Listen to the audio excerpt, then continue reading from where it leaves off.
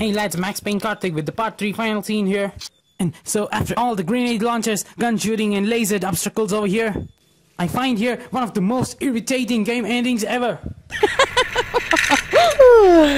Max Payne plays the whole game shooting damn people who killed his wife, who killed his child, warlords, drug lords, underworld queens, and sometimes his own dreams, and here you find a grenade launcher not able to pierce his own glass door.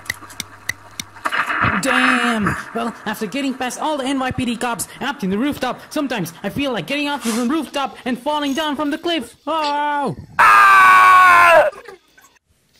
And most often than not to mention the time ticking around, it's shooting Max Payne right in the eye with the machine gun. And after all the drama around, you just had to shoot two cables! And then you had to shoot this long tower with the grenade launcher. Damn! And oh, now we have some stupid visual effects now. After all the hours of gaming, and you find yourself Max Payne being arrested by NYPD. Freeze! And this is not the game ending you want. Or maybe the game designers wanted a cliffhanger. And so, leave your comments below what you think of this game's ending.